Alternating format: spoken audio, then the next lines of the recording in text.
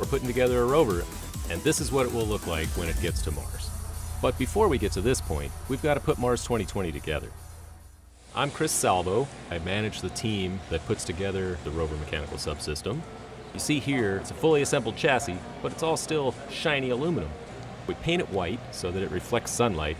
The white reflective property of the paint is important because our paint will need to survive in temperatures as hot as your oven and down to temperatures colder than occur any place on Earth.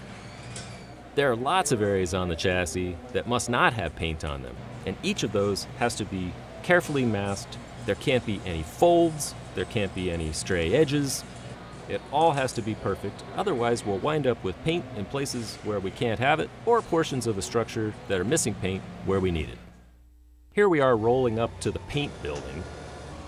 This very special formulation of paint has to live through all of the difficulties of getting to Mars, shaking on the launch vehicle, as well as existing on the surface of Mars in the hot and cold cycles. For the paint to work right, it has to be just the right thickness and evenly applied. To prepare the aluminum surfaces, we have to make sure they're very clean. The shiny aluminum surface is then reduced to more of a scuffed surface that's ready to accept paint. This generates dust as well. That all has to be cleaned and vacuumed off so that we don't have any particles that are going to get under the paint and keep it from adhering or cause it to flake off. There are rules for the application of this paint that include things like a time limit between when you scuff the surface of the aluminum and when you have to apply the paint. Like most of the assembly of the rover, the painting process is not fully automated like you might see in a manufacturing plant because we're building one-of-a-kind machines. When you send a spacecraft into space, all of what we call the volatile materials that you take with you, water that's absorbed into things, or other chemicals tend to come out in the vacuum of space and they float around and redeposit on surfaces where you don't want.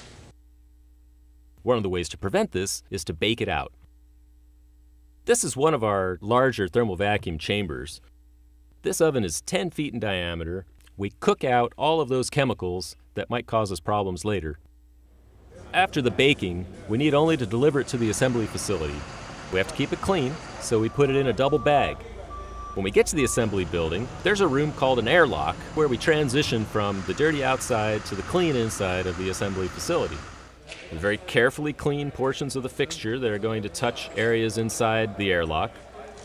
The outer bag got dirty outside, so we take that off and throw it away, and the bag inside is relatively clean. Then we're ready to leave the airlock and come into the main assembly facility. The descent stage and the cruise stage are here already. The rover now joins them so that the whole spacecraft can be put together and readied for Mars. We can then remove the inner bag. This is a big moment. All the components that will control the actions of the rover, all the instruments that will be looking for things on Mars, go inside this chassis as it forms the foundation for the entire rover. Starting from a pile of aluminum panels, it took 4 months and over 5,000 work hours to get the chassis to this point.